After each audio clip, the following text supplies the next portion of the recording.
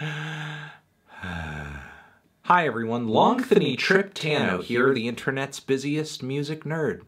And it's time for a review of the new Current 93 album, The Light Is Leaving Us All. This is the latest full-length album from UK neo-folk godfathers Current 93, which is a musical project founded in the 80s with like a bajillion albums, founded by poet and frontman David Tibet, who got his start in the UK music scene palling around and collaborating with some of the best and brightest coming out of the industrial music revolution onset by bands like Throbbing Gristle, Psychic TV, Nurse with Wound. Now, given that, it would only make sense that David Tibet's early work under the Current 93 name would have kind of an industrial tone to it, like on Dog's Blood Rising, or Nature Unveiled. But slowly, Current 93 would eventually transition away from a lot of these industrial and ambient atmospheres and evolve into a sound that was more akin to English folk music. Keep in mind that Tibet has been the only creative constant in Current 93 from start to finish, and each sonic metamorphosis the band has undergone has sort of come off the back of a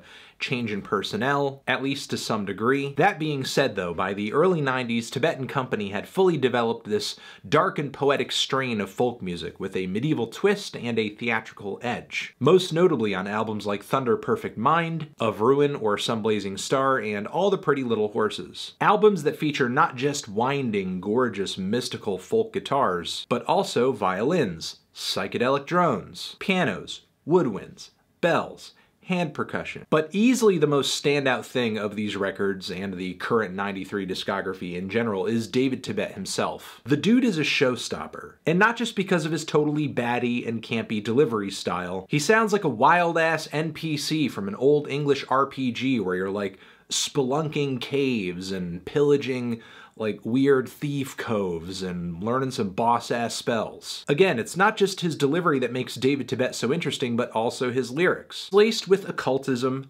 paganism, really religion and spirituality of all stripes, mysticism, esoteric historical figures, philosophy, mortality, also cats. And since the 90s, Current 93 have worked a lot of other genres and sounds into their folky repertoire, whether that be noise rock, or hymns, or classical music. I recommend you check out the album Soft Black Stars, which sees David Tibet over a lot of lovely pianos, or the band's last proper album in 2014, which sees them embracing really everything but the kitchen sink, an album that at the time flew totally over my head, but now that I have a better grip of their back catalog, I now appreciate just how weird of a left hook this record was for them. So Current 93 has undergone a lot of changes over the years, as most groups who have been putting out music for about 4 decades do. But for most of it, the band's arcane tendencies and Tibet's bold poetry have remained at the center of whatever they're doing. Now, 2018 so far has been a pretty busy year for Current 93, as Tibet has released a spoken word sound collage piece. He also put out a collaborative record with the Italian experimental rock, metal, and jazz band Zoo, easily one of the most instrumentally ambitious records yet to be attached to Current 93. And now we have this, The Light Is Leaving Us All, a record that by the standards of Current 93's recent output is kind of scaling things back, returning to the more organic and kind of medieval folk instrumentation that put the band on the map. But it's not just an old school or a throwback Current 93 album, as there are some unique characteristics to this record that kind of make it stand out. For one, this is easily one of the most fluid and cohesive records in the Current 93 discography, as many of the tracks on this thing seamlessly flow into one another, and there are some really clear lyrical themes that pull the entire record together, whether it be witches or birds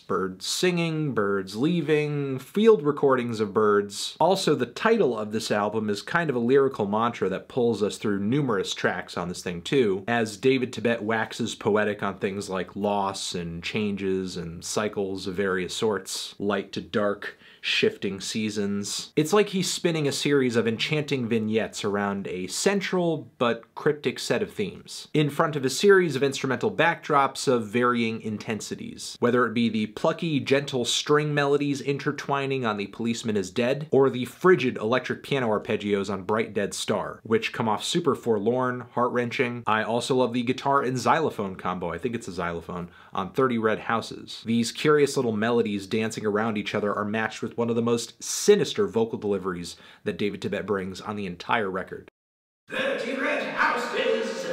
Then there's 1,000 Witches, which features this very sparse funeral march percussion, some chilling woodwinds, and rich piano. There are also some stunning and swelling walls of sound on this thing too, whether it be noisy and dissonant like on the very surreal The Postman is Singing, which features some horns and strings and raw guitar chords, or with The Kettle's On, which has some sour layers of fluttering strings. There are a few instrumentals here that meander a bit and don't progress all that much, but even on the tracks where this happens, it's not all that bad, as it still contributes to this album's gorgeous aesthetic and strong sense of place. There is a wonderful sense of immersion to the sound and the style of this album, as it makes me feel like I'm transported to another place, another time. However, I will say the consistent lyrical themes of this record I do think are a bit of a double-edged sword. It doesn't come off as unpredictable or as alien as some of the wordplay and topics that David has presented on previous releases, which could be really good for newcomers. Occasionally, David might even drop some lyrical food for thought too. And if a man blinds a man, his eye is blinded. If a man breaks the bone of another man, his bone is broken. If a man knocks out the tooth of another man, his tooth is knocked out. Which I kind of read as a statement on the futility of violence as a means to an end. Generally, Tibet's words on this album are pretty evocative. However, I did find after multiple listens to this album, some of the lyrical themes do grow a little stale and I start getting some deja vu. In a way, I do prefer how puzzling and obtuse some of his lyricism was on previous efforts. I think a slightly larger instrumental presentation would have been a nice touch on this record too, as there are a handful of cuts on here that are lovely but meander a little bit musically. Bench and the Fetch, Your Future Cartoon, and Policeman is Dead to a degree. Those are really my biggest complaints with this album though. It's a lovely record. Lovely, endearing, strange, and pretty unique too. Maybe not in the grander current 93 discography, but still, after all these years, there are so few groups out there that are doing exactly what David Tibet and company are doing, which obviously contributes to current 93's obscurity, but simultaneously, it's part of the reason they have such a passionate fan base to begin with, because where the hell else are you getting this? I'm feeling a strong 7 to a light 8 on this thing. Transition, have you given this album a listen? Did you love it? Did you hate it? What would you rate it? You're the best, you're the best. What should I review next? Hit the like if you like, please subscribe, and please don't cry. Hit the bell as well. Over here next to my head is another review that you can check out. Hit that up or the link to subscribe to the channel. Anthony Fantano, current 93. The light is leaving us all forever.